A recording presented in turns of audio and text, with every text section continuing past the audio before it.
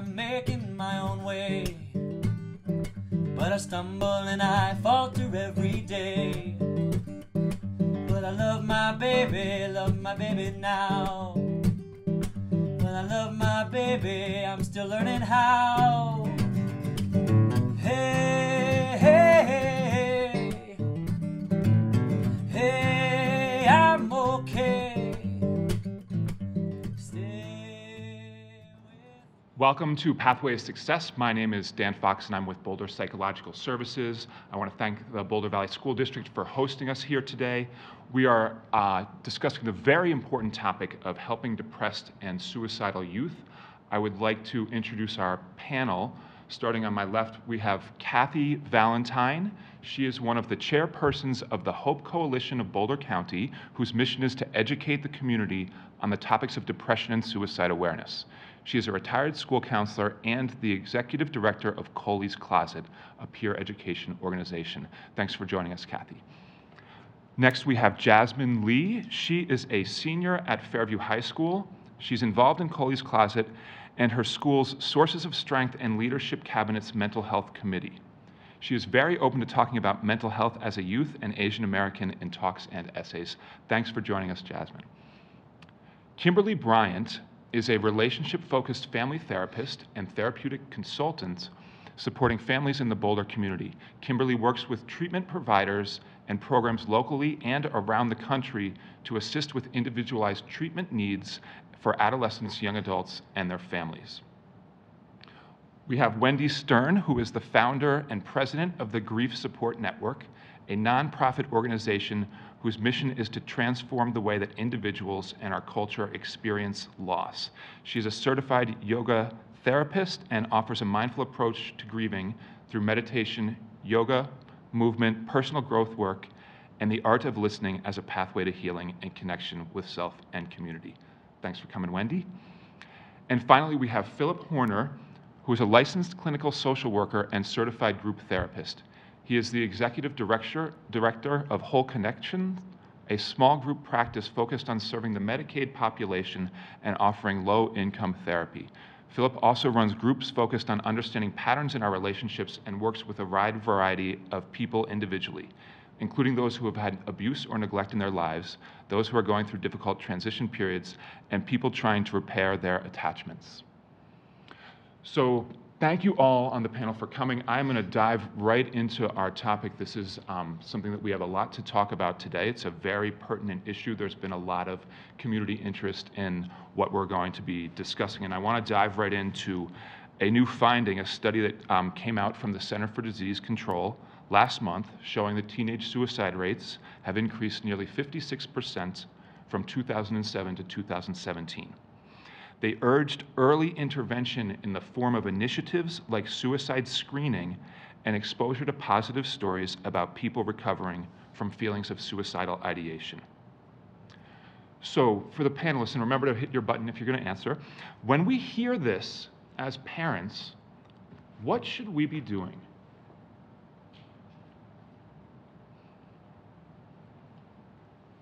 You want to start us off, Kathy? Most important, I would say, you take it seriously. Many times we hear that parents, well, as parents, we can be very afraid of any kind of behaviors that scare us. And I think there are times when we can do a very good job of denying what's happening with our kid. And we can be thinking that it's just a teenage angst, or it's something going on at school, or that they're just doing this to get attention. And I can just say that for the Hope Coalition, our mantra, and Coley's Closet as well, is give them the attention. Make sure you take them seriously. It's scary to hear these statistics, and that's why we are doing as much as we can with the Hope Coalition anyway to educate the population, educate our community about warning signs, risk factors, what do you do, where are the resources, just the same as Coley's Closet. That's what the students do there. Thanks. I think what our kids want more than anything is to be heard. So yes, taking them seriously and really listening, like deep listening, like with our whole being, and listening in a way where they won't feel judged. So unconditional love and acceptance of their experience and their feelings, I feel really opens the door for more communication and sharing, and for these things to be out in the open, rather than it be something that they feel they have to hold in and hide, so that we can be in connection with them, with whatever it is they're going through. The other thing you said, kind of in that question, is around hearing positive stories, and I think creating more opportunities for connection, for kids to come together and hear, number one, they're not alone, and to be able to relate to other people going through it, other peers their age, and to give them tools on kind of how to access maybe some of the positive things happening, how to work with, we work with affirmations sometimes in the program that I do with these kids called Mindful Connections. And we give them tools how to kind of tap into that place of resiliency. Thanks. Yeah. Kimberly. I think in terms of, what should we be doing, there's a real need for there to be a conversation about prevention that's happening super early. I think that work around educating parents on ways to communicate and ways to relate with their children early on, so that those patterns of feeling safe and connected in their families and belonging with parents is really an initial foundational way that we can be preventing some of this as it starts to develop as kids are getting older. So again, early prevention and early education of parents of kind of how are we parenting in a way that helps our child feel really safe to talk to us, come to us, so that we know what's going on in their worlds and we can be ahead of the game with a lot of this. I agree with everything that's being said. I think that one of the most difficult things is having that conversation. And sometimes, particularly if we have a good relationship with our family, the first time that a child might talk about suicide or feeling depressed might actually be in the home. And if it is, it's really important how we respond. And so in that sense, we have to be careful of how we react. We can easily shame or stigmatize these feelings, which is going to end that conversation. And so I think as it's brought up, we're hoping that we can keep the conversation going and helping them feel safe to be able to keep doing it. This is bringing up a question I had around how to talk to kids directly about feeling depressed or suicidal, and wondering if we introduce the topic, does that make them more likely to be considering it or attempting it? How do we, as parents, know whether it's okay to step in or not? Jasmine. Yeah, so this is actually one of the biggest misconceptions around suicide and depression, that if just by asking someone if they are depressed or suicidal will make them more likely to consider it. But there have been lots of extensive research studies on a lot of peer-reviewed journals that show that, in fact, it can actually decrease this ideation in a lot of kids. And it's a really important part, I feel, just to even be brave enough to reach out to a kid or your own child if they are struggling, just to be brave enough to really reach out to them and have a conversation and really just show them that they're not alone and that you actually care about them despite whatever they might be going through. Thanks. Philip.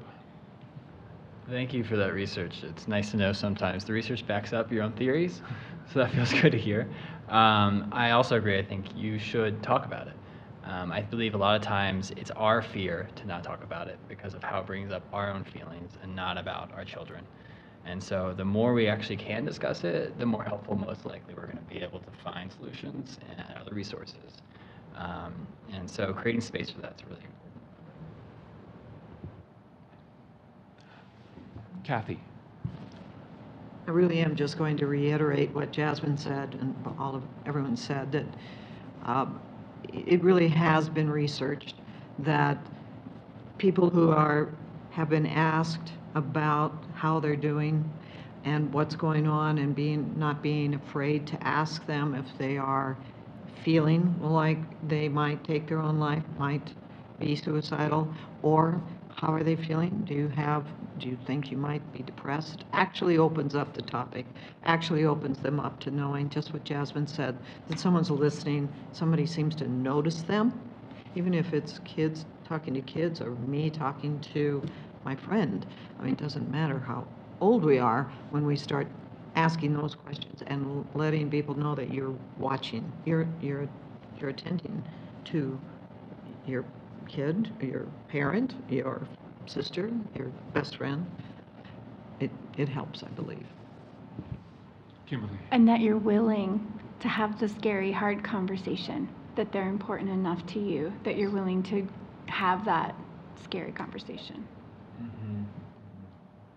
And I think this again just comes back to connection. You know, there's so many things that can make kids feel so isolated and alone. So us just paying attention and them knowing we're paying attention bridges the gap. Jasmine. Yeah, just to reiterate, I feel like the hardest part is just having that conversation, and just by being willing to have that conversation shows that it's actually a normal thing to have, and it's not something that, even if your parents or a trusted adult, that if you're willing to have that conversation, that you are not falling into that stigma, and just showing that it is something that all of us may experience and it's something completely normal.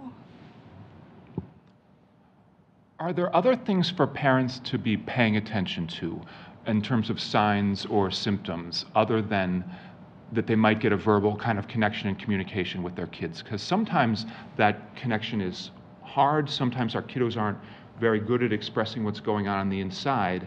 What options do we have as parents at that point to be able to get a pulse on what's going on? Kimberly. So in our big, busy lives where we have a million things going on all the time, are we as parents able to slow down and track what's going on with our kids? Are we noticing if they're isolating? Are we noticing if they're spending time with friends? Are we noticing if their grades are slipping? I think that those are some of the most important initial factors that we should be paying attention to. It's really what's going on. How are our kids doing?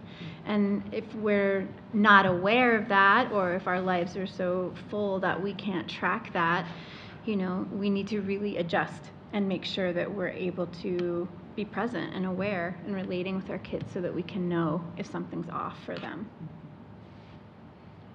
Thanks. Jasmine.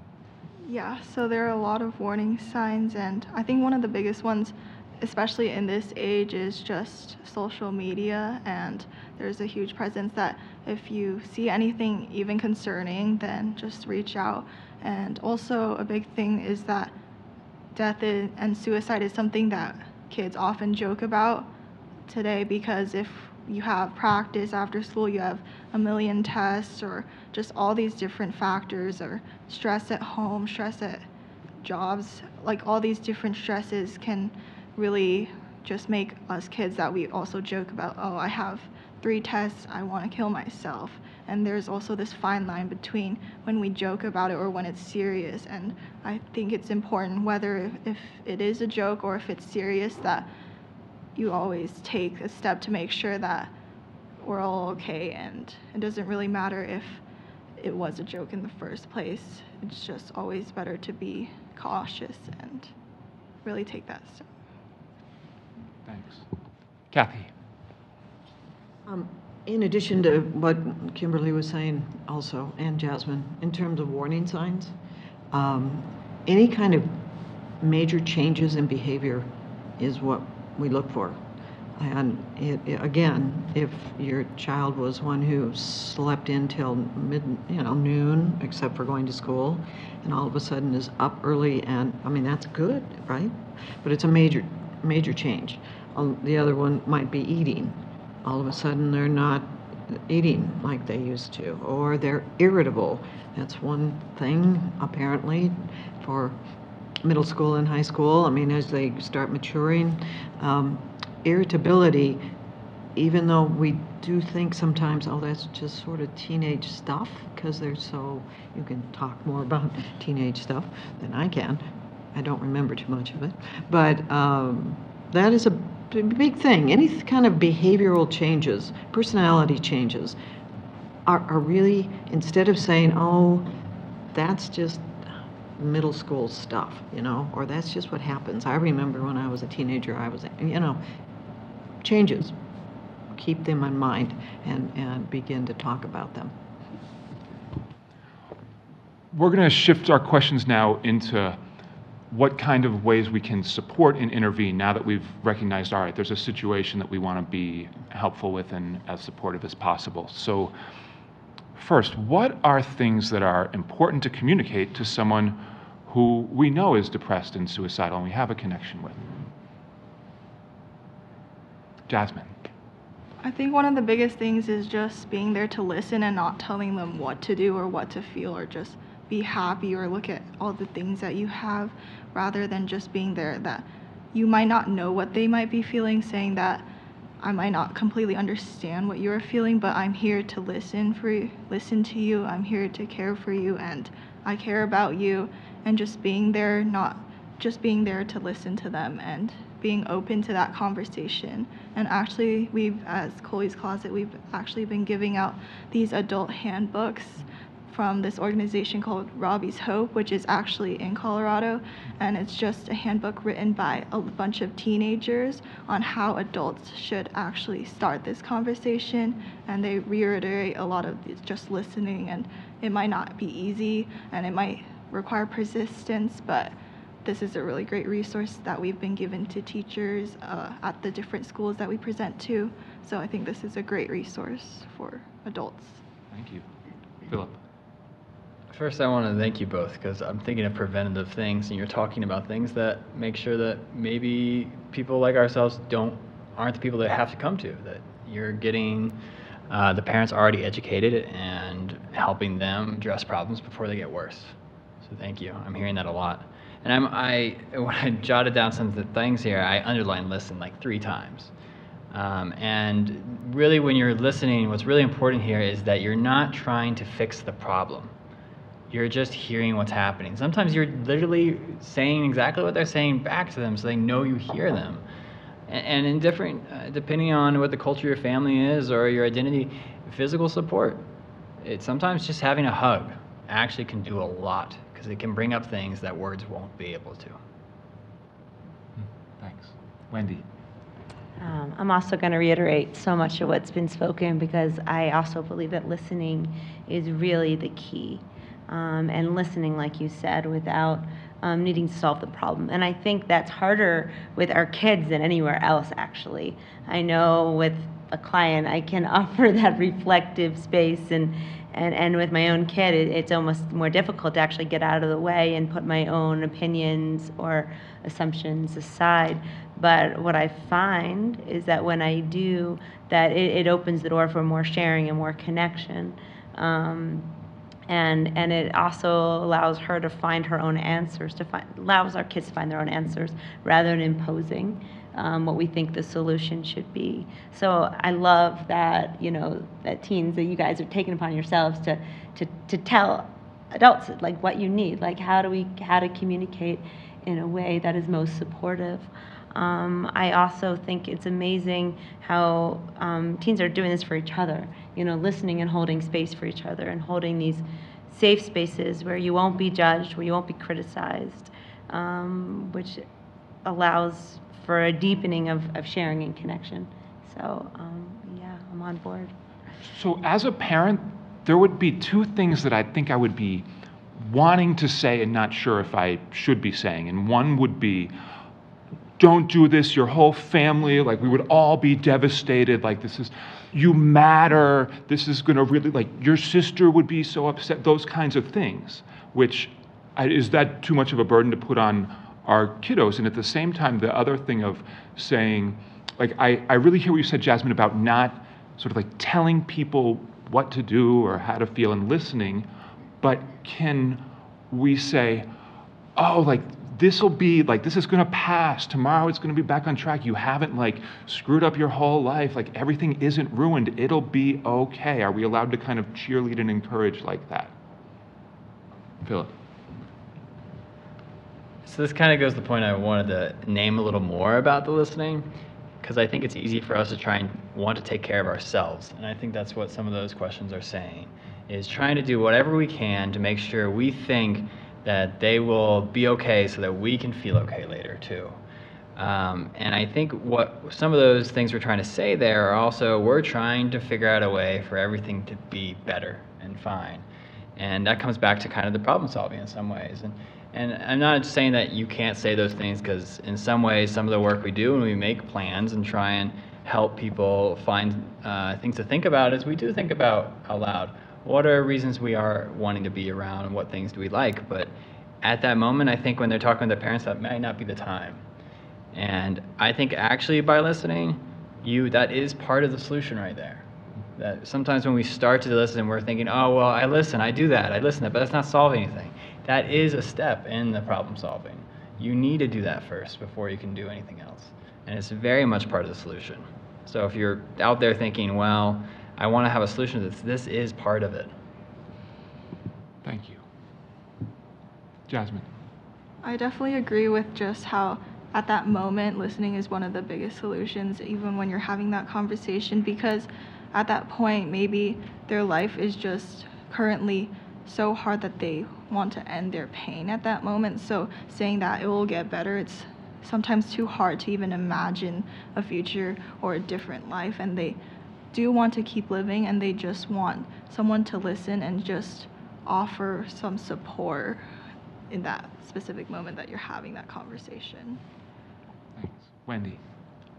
I want to kind of add on to that and also to speak to the power of being witnessed, whether it be in a group or just one-on-one with our kids. You know, when we're not just listening but witnessing them, speaking about something that's very real for them and very personal. We also are offering them a reflection and helping them to see and hear themselves better too. So there's a reflection piece that we can offer in just our presence and being open and really right there with them, that not only do they know we care and we're here and we're with them, but also we're also being a bit of a mirror for them if we can kind of not give advice and some of these other things and stay out of the way, so that they can also clarify what they feel and what may be happening inside. So I think that witness piece is important as well. Kathy. I'm just going to jump to a resource. I mean, we have many resources in our community. I just want to point out that the Parent Engagement Network, I don't know how many of you know, puts on, there are multitude of speakers and workshops, et cetera, that they do in the schools, through the community, on just this topic. How to speak, how to talk with your child, and most of it has to do with getting out of the way. But how do you do that, and empowering parents to know that, a little bit more about how to do this, and know that they're okay. They're not doing it wrong. They're just, this is some support to help us as in our parenting. So let's expand beyond just as a parent what I can do in relationship to what other resources or interventions should I be considering if I'm worried about my kiddo and that they're not getting enough support for whatever is causing the depression or suicidal feelings. Philip. I think this has been brought up a couple times, but this is a good place to say it again, is peer groups. Finding, there's lots of peer groups in schools, outside, therapists run them, mentors run them, teachers run them, students run them, to support these conversations so that people don't feel alone and they know that this is something that happens to a lot of people. So I would really press that. And another one that might seem obvious, but also have to be very careful with, of how it's presented, is counseling. Counseling can be a very powerful thing, and the therapy has been shown to help, but it also can be pushed in such a way that it looks negative to people. And so we can create a stigma around it. So in some ways, there has to be some joint motivation by the child to wanting to do that. Thanks.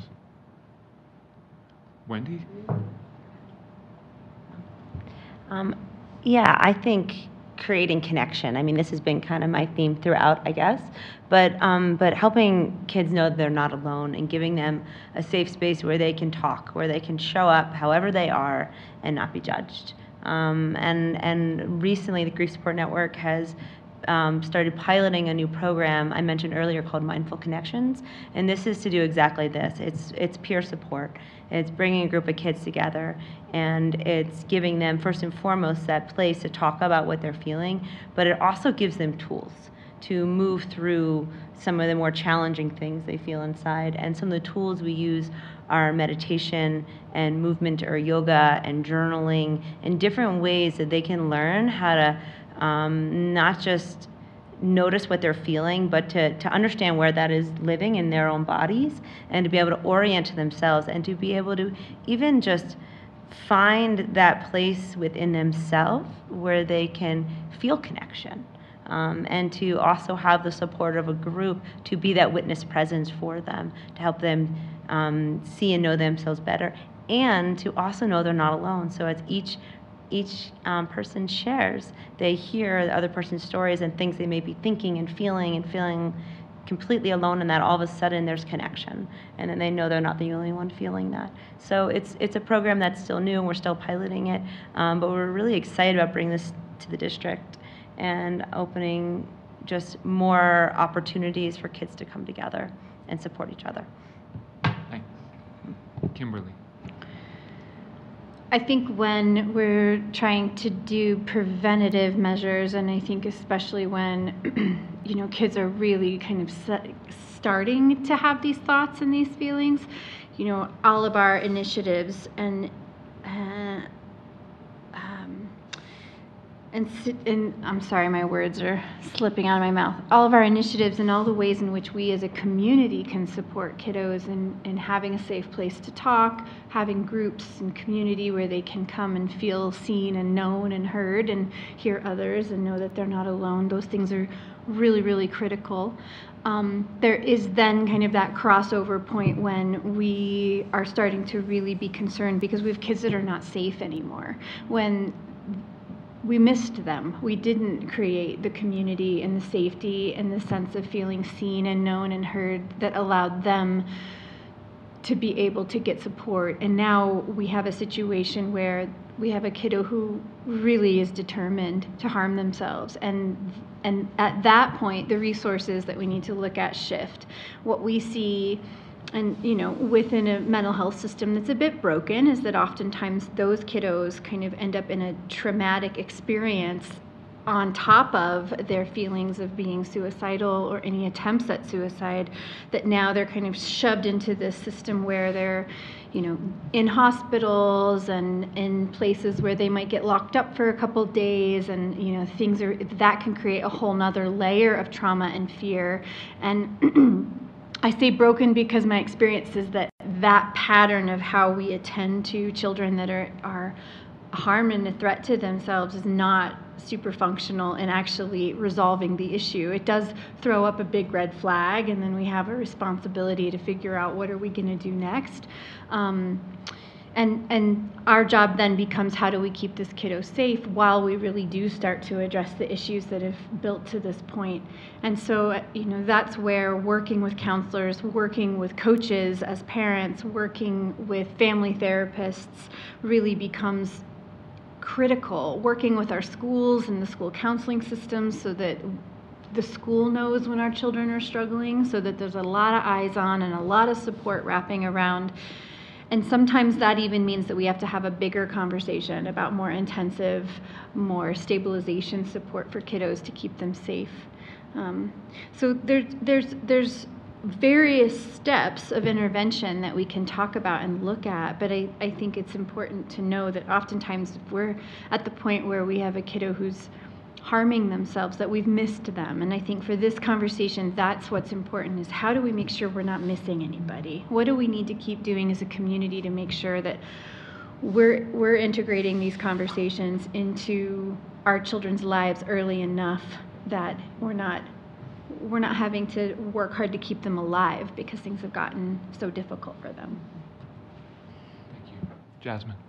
Yeah, I think one of the biggest things is if you are concerned that you do reach out to a trusted adult in their life that may not be yourself, because referring to how you said that you sometimes find it difficult to even talk with your own child, and sometimes you're so emotionally invested already that you can't really see the possible resources. So I think a big thing is just reaching out to a counselor or a therapist, or with Second Wind Fund it provides free therapy with that youth that need free therapy. And also, if you're unable to pay for therapy, I feel like parents should be willing to treat mental health the same way as physical health. If your child is having a broken leg, you're going to seek out doctors and keep seeking out until your child has fixed that broken leg. And similarly, I feel parents should, or any adult in general, should treat mental health the same way, just seeking therapists and seeking help for their child in any situation like that.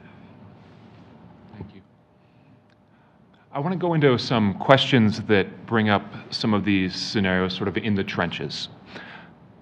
First, my teenager is using marijuana daily and says it keeps him from feeling suicidal. I think it is isolating him and making him more depressed. What should I do?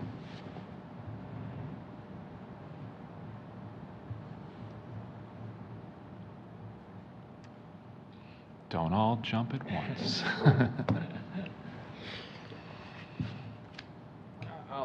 I'll jump in, sure. This is a tough one. I think that both these things can happen.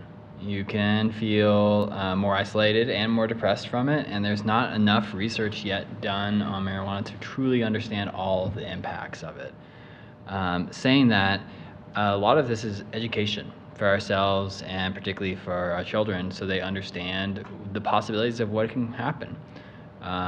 There is still very limited research on the findings of how it impacts people, just like, and we're probably going to talk about this later too, psychiatric medications. There's a possibility for help too, and we don't always know how it works or interacts. And I know you know this really well, Dan, and about the brain and how it works, and this is something to discuss, it's something to educate, it's something to learn a lot about.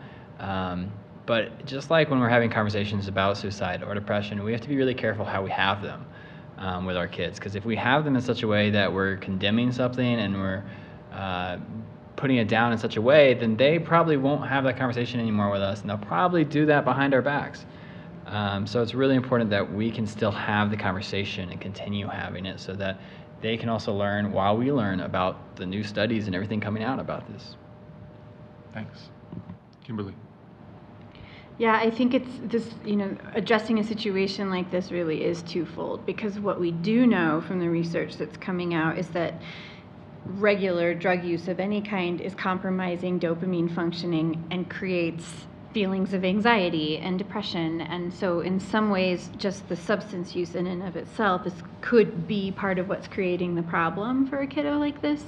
And coming in and saying, well, you should just stop smoking pot because that's causing this for you, right, isn't going to be the answer, right? So there's a need to honor the intelligence and wisdom in our children by educating them, helping them know what's happening physiologically as a result of substance use, which I think as a community is a big conversation that we need to continue to have. How are we making sure we're educating kids about this?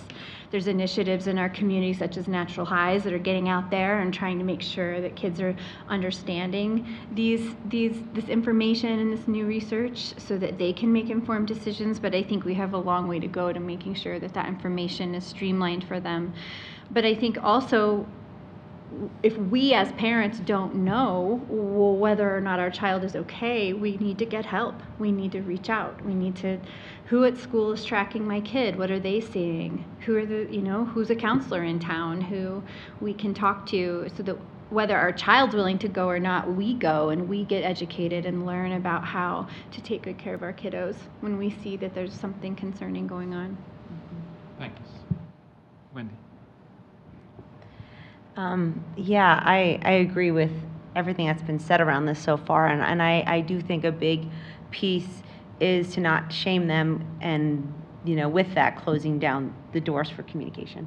So keeping it open so they'll keep talking to us and educating them. And I think when we educate them, then we empower them to make like informed decisions, you know, for themselves with support, with guidance and oversight. But, you know, just to say, well, you can't do this or it's wrong, you know, isn't going to actually fix, you know, calm our worry and fix the problem, but to educate them. And I know, you know, for me with my kiddo, to help her like really understand what the effects are and the possibilities are and what that could do, will help her to make the right choices along the way. Not that she always will, but will at least put them on that path. And I think what you said about like at a certain point, like reaching out to the people in your child's network is really important too. Because as parents, we can't see everything all the time. It's so easy to have a miss or just to not know. So to get other heads in it, to really talk to our kids' teachers and the people in their lives to understand a fuller picture of what's happening, I think is really important as well. Nice. Jasmine. I think this could also be just a way of a coping mechanism, and it could be really unhealthy, just tying back into the education part. But I also think it could be helpful just to provide as part of sources of strength, refer to all these different sources of strength, like family or family of choice or friends or healthy activities, just being active. And just a huge part is just with taking away that technology and just really being able to feel things and just be able to, all these different sources of strength, I think could be helpful as a different alternative to coping. Thanks. Kathy.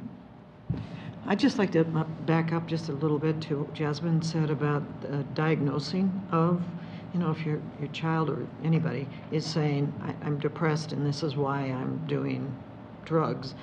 I guess I just thought of this, but perhaps we should just see if this is really true that you are depressed and move back to that as opposed to jumping on the drugs, and say, you know, if you had a sore throat, I would want you to go to the doctor to make sure that you don't have strep or whatever, or you're not getting pneumonia. It's the very same thing here, son. I just want to make, I want to make sure, and you need to make sure, so you know how to take care of yourself. If this truly is depression, is it anxiety? And because there are a number of, we call them categories, types of depression, maybe we should at least find out if it is depression. Is it anxiety? Is it, you know, let's just, will you go with me so you can find out from the doctor or wherever we decide to go? That's just a suggestion, so that then the education of how to take care of yourself can come, and whether or not marijuana or whatever else you're doing is really helping what we've just found out you have. Thanks. Another question. The school has called with concerns about my 9th grade daughter seeming very depressed. They recommended therapy, but she says there is nothing wrong and she doesn't need it. Should I be worried? Should I force her into therapy?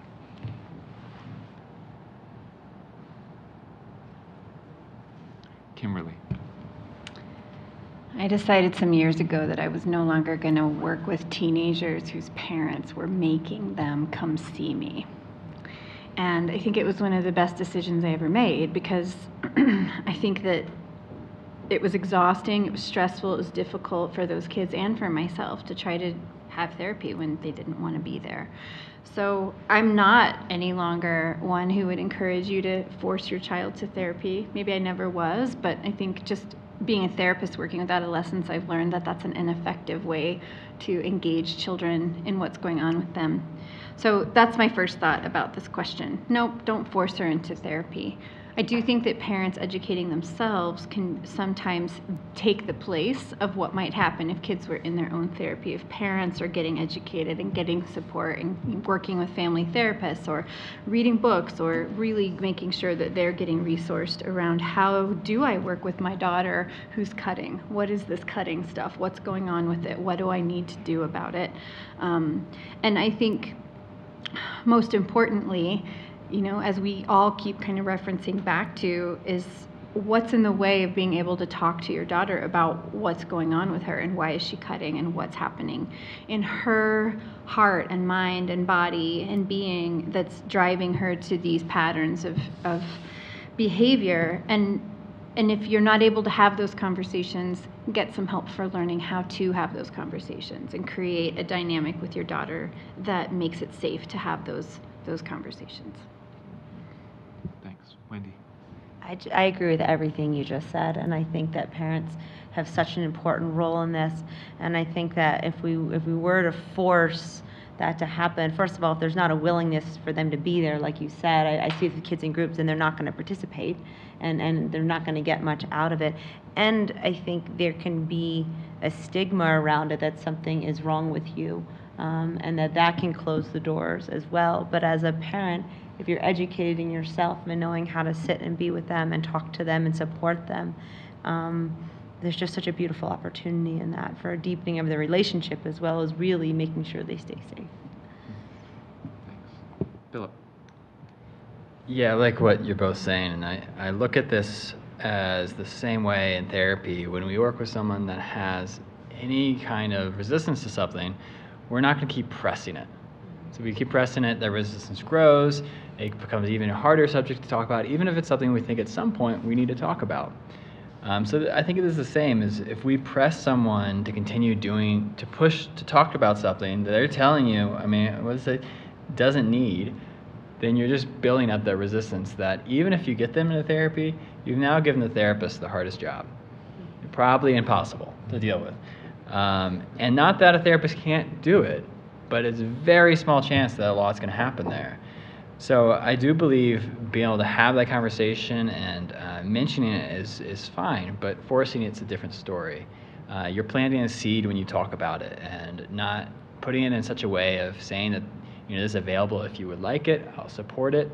That's really nice. A lot of kids I've seen take that up. I work with many that have taken that option and been like, you mentioned this, would you still be willing to do that? And that means it's there. You're allowing it to be, but you're not pressing in such a way. I think something that we miss sometimes, though, here is community is a really strong supporter in a lot of ways for a lot of us, and trying to help find ways for that to exist, not just pressing therapy, is really important. Thanks. Jasmine? I feel as if asking for help or even having a therapist is still something that's stigmatized and something that can be ashamed of for a child. So I don't think I agree with all of you saying that you shouldn't force your child to have therapy, but also just provide the resources there, and also educating yourself is just important to show that the child still has that choice for themselves, and to eventually, at that moment, they may not be ready to reach out for help and take that step. So just being able to support them and care about them and just show that there are a lot of resources out there, I think is important at that point. Thanks.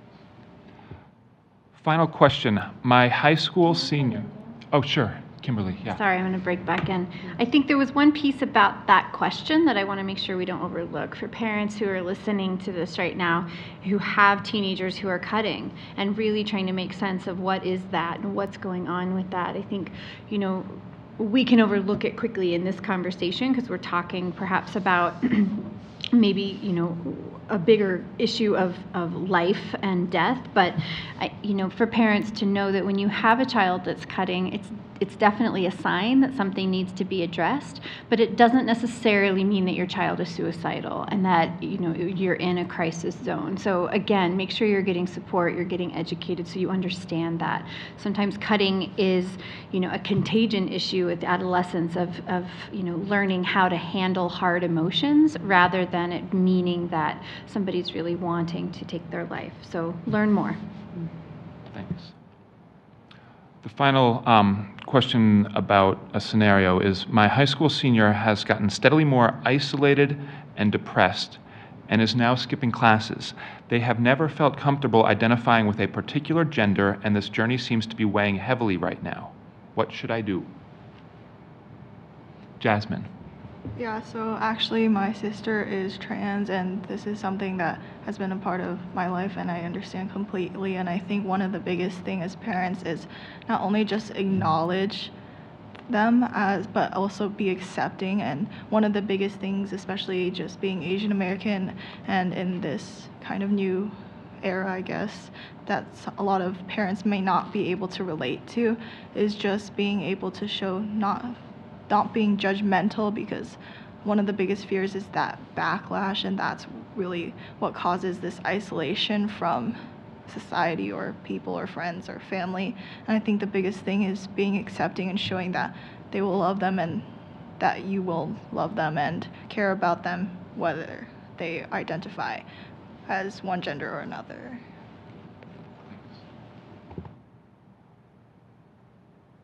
Philip. Yeah, thank you for that. I believe that this is really important, and it goes along with some of the things we've already said, is creating a space where you can listen and know you don't understand this, and that this might be a lot different than your own process and experience, and accepting that and allowing your kids to understand that you're here to listen and that you don't expect to know exactly what's happening, but that you're being there to support. And saying that if they're open, there's lots of supports in the community. In schools, there's organizations just devoted to trying to help children, particularly if they're trying to figure out their own identity. So there's a lot of different avenues in that, but first and foremost is not creating more of a judgment or stigma around this. Thanks. I have two final questions that I want to fit in. They're not necessarily, timed to be at the end, but they're just important parts of our conversation. The first one, is medication necessary? If medication is started, will they be able to get off it at a point later on? Phil. I think this is a great question, and I have a lot of thoughts about it, so I'll try and keep myself short. But I think this also can be a controversial question. I think a lot of people are going to have strong opinions about this. I don't think medication has to be necessary. I believe it is an option for people, and it is there and can be useful. And that if some people are suffering from certain things, it can be really an amazing thing. And there can be really hard side effects because of it. And we have to be realistic about that and be very educated about what medication can look like. Saying that you can get off medication later.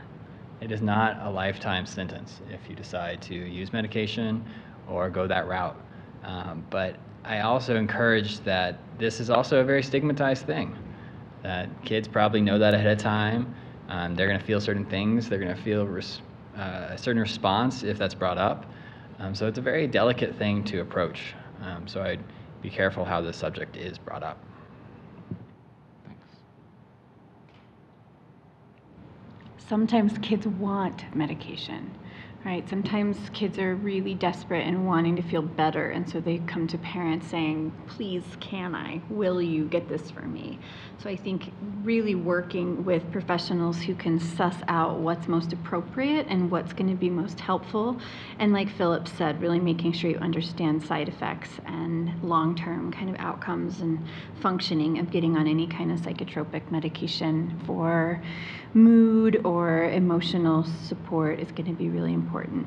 We have some great people in Boulder. Sometimes it can be hard to get in to see them, but yeah, make sure you have a lot of support around those conversations. Thanks. Kathy. Importantly, I've always been told, and I know it's true, that if you're going to be taking medication for depression or anxiety, be sure to do talk therapy at the same time. Both need to be happening. But we've also just recently had a speaker at Coley's Closet who was talking about nutrition and how very important lifestyle changes can also, with people helping you know what's best for you individually, can certainly make some differences as well, with the fact that a lot of, we just learned, did we not, that serotonin is mostly in our gut as opposed into our brain. So what do we do in our eating, and how to make sure that we fortify ourselves to help with our emotional self as well as our physical self. So there are more and more options presenting themselves as I'm learning. Thank you. Wendy. I think of it from that perspective as well, like really a very holistic lifestyle perspective. And, you know, my expertise is actually not in whether or not medication is appropriate or not, but what I am an expert in is like looking at what's beneath that. So in the area of grief and loss, which we haven't really touched upon, but there's so much that's often beneath it, that whether our kids are asking for it, whether we're just seeing these behaviors or struggles and we want them to feel better, if we don't look at what is beneath that, then there can be a big missed opportunity for some real healing to happen of whatever they're holding inside that is causing these struggles. And what I do know about medication is that sometimes it can be a support in the right way, combined with talk therapy, that can kind of help them stabilize or kind of bring the threshold down so that they can deal with the issues that are causing those feelings in the first place. So for me, it's not a matter of like yes or no. It's more about how it's used, and also are we really helping them address the issues, the pain, the struggle, whatever it is that's beneath it. Thanks. Final question. What options or resources are there for parents who are worried that their child is in immediate danger? Jasmine. Well, in any emergency situation, definitely call 911, and you can also text 911. And a lot of resources that we previously mentioned are great for any non-emergency situation, but I think in any emergency, immediate danger is definitely just to immediately take action. Philip. Jumping in. There's also the Colorado Crisis Line, which might be maybe a step before. If you know something's about to happen in that moment, then 911, I agree. But if there is thoughts and thinking, there are people on the phone ready to talk to you that can help a lot, and they might be the ones that help get to a hospital if need be, or help calm the situation down. I have the number written down just in case for people if they want it. It's easy to look online too. Oh, you have it right there? I have it right here. I have 844-493-8255. All right, great. Just so everybody has it. Kimberly. I'll put a plug in for the Mental Health Partners Crisis Center as well. It's here in Boulder. They do a beautiful job of getting people in and spending the time needed to really do thorough assessment and figure out what's the most appropriate best step in an emergency. Thanks. Kathy. And I just want to put a plug in for the Second Wind Fund of Boulder County, or Second Wind Fund, which is statewide, and it's free and very much immediate therapy for youth 19 and under who do not have the resources, financial or insurance, to take care of them, and they need to be moving into the severely depressed, suicidal situation, but that's there, and it's easy to access, especially when they're in high school or middle school or even elementary, unfortunately, through the staff there, counselors, interventionists, etc., know how to access Second Wind Fund. It's a wonderful resource in our state. Thank you. Philip. Something I forgot to mention is if they're in immediate danger, stay with them. Yes. Don't leave. Be with them on the phone when they're talking to someone. Be with them if you're taking them to the hospital. Be with them if they're with the police. Wherever they go, you're going to go with them to offer that support. Don't let them be alone. Thank you. I want to thank all of our panelists for spending the time and sharing your expertise to make this very important engagement happen.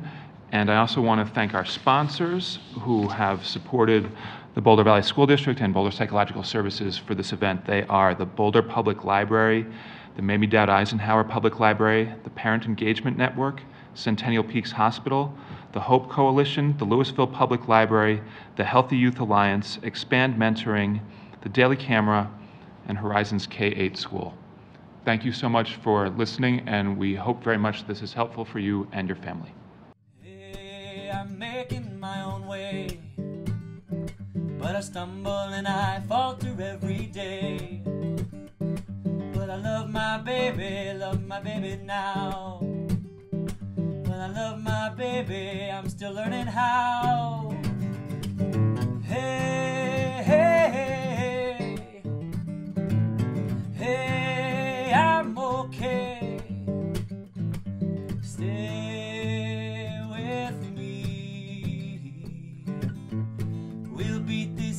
see, and wait a while winter time.